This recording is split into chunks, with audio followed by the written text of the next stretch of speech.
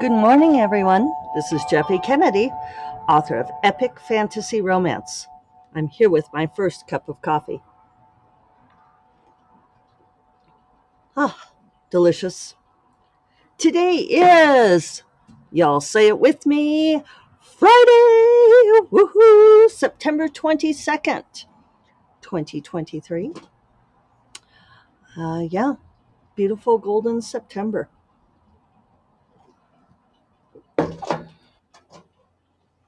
And it has been a week here at Shea Kennedy. Ah, so So here's what's been going on here. And I hadn't mentioned it before.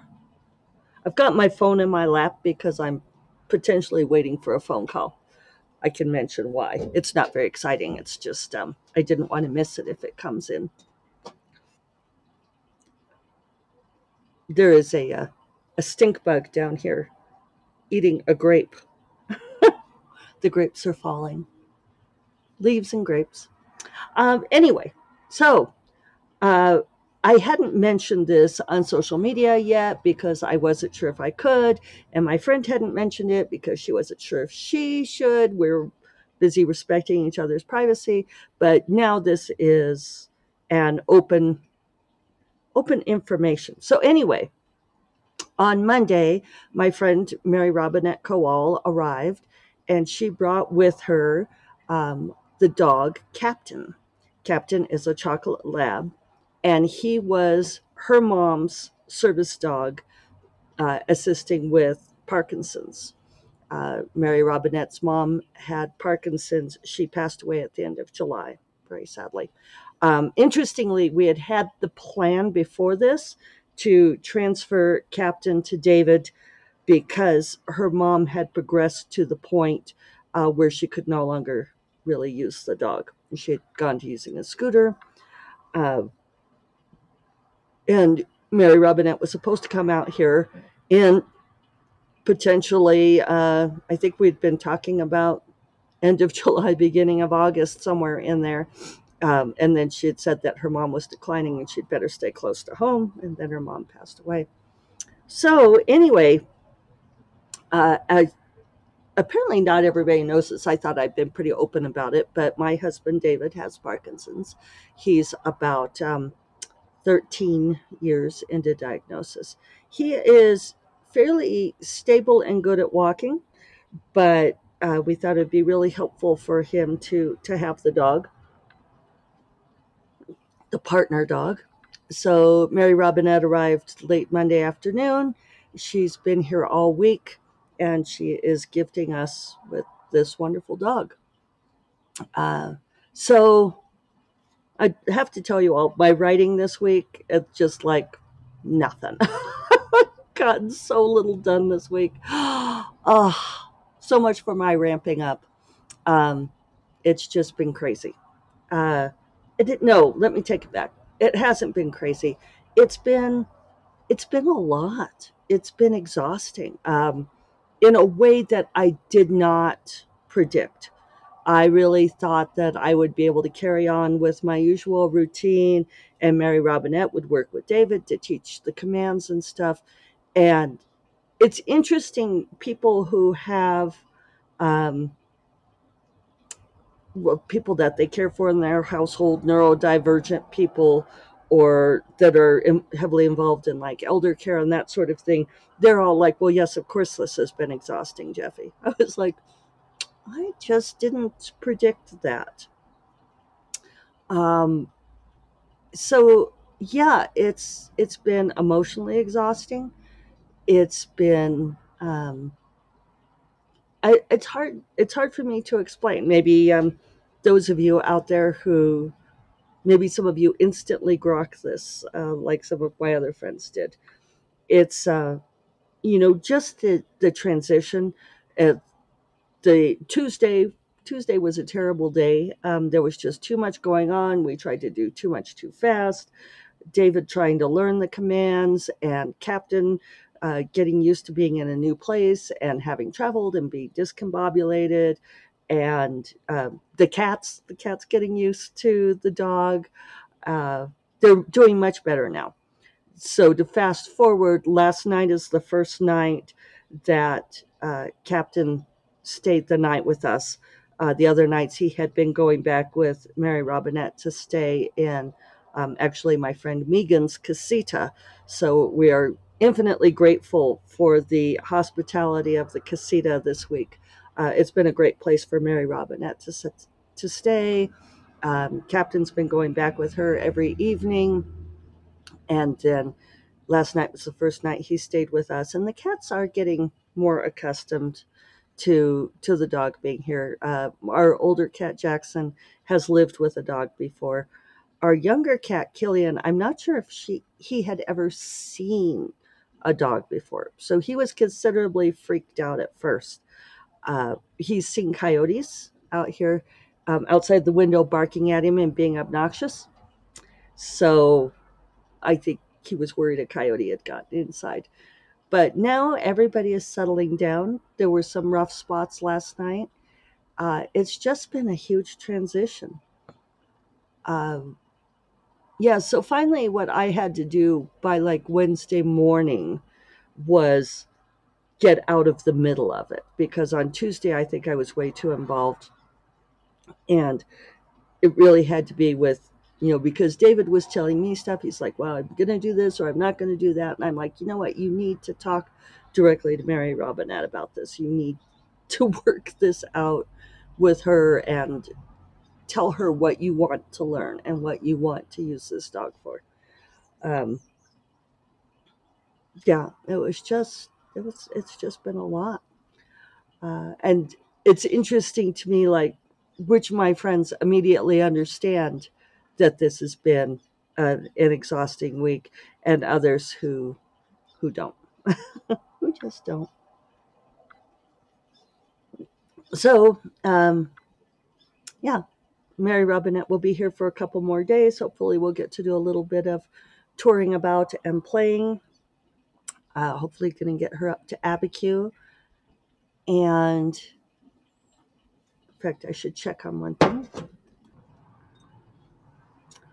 So, so yeah, one thing that's funny with Mary Robinette, because I've introduced her to a few people here. She's gotten to meet people and talk about her background, and her background is in puppets, one of the in theater, and she had a career in puppetry for 20 years.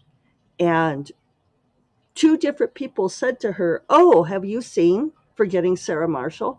And she's like, "Oh, I haven't." And they're like, "Oh, there's puppets in that." And I think it's funny that two different people, two different occasions, said this to her. And so I said, well, we can watch it. So last night she came over, I made dinner, and we watched Forgetting Sarah Marshall, which is always a funny movie. And so, I was like, you'll enjoy watching it because it's fun. But what's funny is, the puppets don't come into the movie until the very, very end. It's a very small part of the movie. And we were both commenting on that it's funny that sticks with people enough that two separate people said to her, "Oh, have you seen this movie?" in regards to puppetry.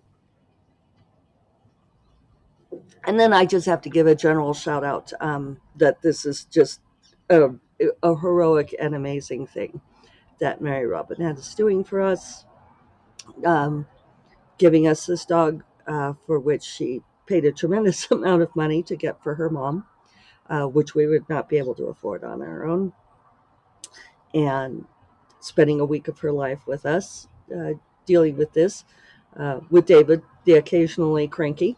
Although I think one reason why I had to step out of the middle is I think he is less cranky to other people than he is to me. The joys of long term relationships, right? So so yeah, that's been pretty wonderful, wonderful and exhausting. All of these things. I have a special request from my mother, actually, to explain what AI is, explain what artificial intelligence is. And when she put it to me, she said, someday you're going to have to explain this to me. And I said, well, I'll make a note to talk about it on the podcast on Friday because I'd referenced it on Monday. And she said, well, I think I'm the only one who doesn't understand what it is. And I said, that's not true. I think there are vast misunderstandings in what it is. And part of it is because this is such a rapidly changing technology. And we are kind of in this transition phase of going from something which has been the stuff of science fiction um, and reality moving into that futuristic thing. So, what we are calling AI, what we are calling artificial intelligence, is not the AI of science fiction. It's really a misnomer. And I know this because, not being techie me, uh, that's the only downside of having my phone in my lap is that I'm getting uh, text messages too. That's Dorinda, actually, talking about what is our schedule today. It's been a crazy week, right? So, when we talk about artificial intelligence in science fiction, oh, I know what I was starting to say. I was giving my cred on this because I am not a techie person, but John Murphy, who is vice president of SIFWA, is a techie person, and he has actually done his graduate degrees in like language learning models, and I will tell you what those are. But he knows a lot about this, and he's been the one who has collated a lot of the information on AI for SIFWA's statement on it, and so forth. And so he's explained a great deal to me. Uh, so the AI of science fiction is usually something like the sentient computer HAL from 2001 Space Odyssey, right? It is the idea.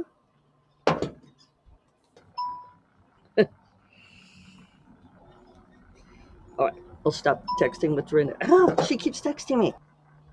All right, so when I was in neuroscience, when I was getting my graduate degree in neuroscience, there were all kinds of people who were working on computer modeling to mimic neural models. So basically, they were trying to create a computational analog of the human brain, right? So we have, like in Star Trek Next Generation, we have Data, right? Lieutenant Data, who has the positronic brain. And basically, the positronic brain was, I mean, he's an artificial intelligence, right? It's this created intelligence. Instead of born with a squishy human brain, he is made, right? It is a computer, um, human made version of human intelligence. So if we take Lieutenant Data as being like the high end of artificial intelligence, right? And he's a great example because my friend Melinda Snodgrass, she wrote the Star Trek Next Generation episode, The Measure of a Man, in which they test whether or not Data is a living being, or is he a robot? Is he a machine? Is he a person? Uh, and it's interesting, like, how do you decide what is simply mimicking human intelligence, what's a sophisticated program, because we have computers, right, that can win chess matches against chess masters, right? But that's all equations, right? It's all the math that's in there. So what's going on today is we have all of these enterprising tech companies referring to what they're doing as AI, as artificial intelligence, because it's sexy and interesting, right? But really what they are sophisticated computer programs. And drawing from the example of Lieutenant Data, this line where we decide what is uh, a sophisticated program and what is artificial intelligence and what is human intelligence, right? We don't have definitions for these things. But we do know that calling what we have now artificial intelligence really is a misnomer. No matter what places like ChatGPT are claiming, what it is it's a language learning model or machine language. And so if we think about chess, where you put in all of the rules that these pieces can move in these ways, and this is the objective, and here are the infinite possibilities of how this game can play out. It's the computer learns, right?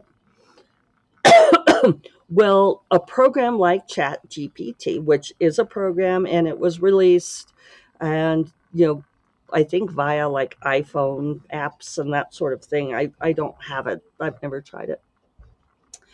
But what they did was they took language and are taking language and feeding it into the computer so that the computer learns how to string language together in new ways. So this is one of the problems with the writing community, in that what they've done is they've taken books and fed the books into this computer for it to learn how to write a book. So without paying any of the authors. So there's a lot of debate. Is this theft? And of course, the tech bros are like, no, these books were available for free. They did a lot of scraping of like Archive of Our Own AO3 because that's put up for free. They took books that were offered for free by authors as marketing tools. They've probably also taken books that were not offered for free. And the computer takes those things and mashes them up. And people are using this as a shortcut to write. So I know of a number of people who have always wanted to write a novel, right? All these people who always wanted to write a novel because they've got the great idea for a novel, but they don't actually want to have to sit down and spend the time to write. They take their ideas and they feed it into ChatGPT, and they can say things like, write a novel with a horse, his boy, and a magical sword in the style of C.S. Lewis. And the computer program will spit something out. And then I don't know, presumably edit it. Apparently, a lot of people are just throwing things up. There was an interesting case of a lawyer that used Chat GPT for like a brief for a court document. I don't know exactly what it was. And what's funny is that the Chat GPT was able to pull out previous examples of cases where this had happened, only none of them turned out to be real, because the computer can't distinguish between, for example, if I write a book about a plane crash and I say, oh, it's Delta 917 that burned up because of this that thing, the computer finds that and says, oh, here's an example, and it put it into this lawyer's case. Not great, right? So basically, what they're calling artificial intelligence would be like if, this comes back to that human creativity, right? Chat GPT, a computer, maybe someday, but we're certainly not at the point where it can create a story that is creatively generated. What it's doing is it's taking puzzle pieces that have had the edges filed off and mashing them together and saying, here is something that contains all of the elements of what you asked for. Yeah, so that's it in a nutshell. It is much more accurate when people talk about it to call it machine language or a language learning model rather than AI, but everybody's calling it AI because that's what the tech bros want to call it. AI generated art works in exactly the same way. They have taken art from human artists, fed it in, and then you can, put in your terms and say, I want a red-headed woman. And, they argue that there's creative input to this because then they have to refine it and everything. But, is it? Humans always looking for shortcuts, right? Right? Not all. Uh, because, and I'm going a little bit over today, but if we come back to this thing about the people who've always wanted to write a novel, if only they could find the time, and we've talked about that extensively on this podcast over the years. The thing about learning to write a book is that all of the virtue lies in the journey, folks. It's not having the product. It's not being able to flip your book around and say, "Look how special I am." It's it's about the creative journey. It's about the pain. It's about the difficulty of making yourself work day after day after day and learning to pull together from yourself how to tell a story, refining your craft, uh, building your creative flow, clearing out those pipes. It's well, enough said on that. Why as human beings do we try to do a thing? Are we only trying to do it to impress other people, or are we doing it to learn and grow as human beings? And I think the answer to that will hugely depend on uh, who's answering the question. So, on that note, uh, that should give you some things to think about. I hope you all have a great weekend. I will talk to you all on Monday. You all take care. Bye bye.